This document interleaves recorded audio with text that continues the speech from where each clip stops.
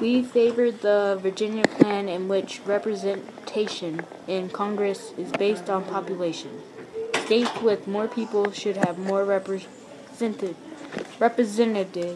in Congress. We support the New Jersey plan. All states should have the same number of representatives in Congress.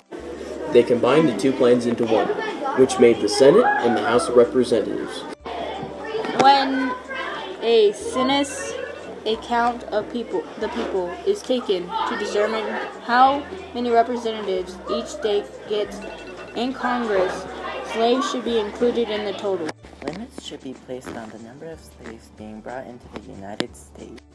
The 3/5 compromise would be 3 out of 5 slaves would be counted into the total population.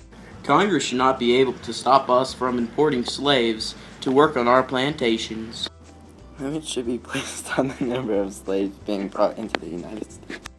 Slave trade compromise. Slave trade ended in 1808. Congress should not be able to tax imports and exports.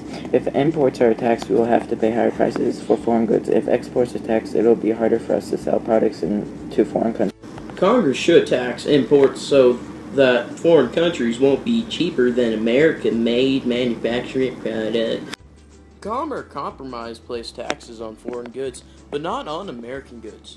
With that means they messed up. The less informed common man cannot be trusted to choose capable leaders.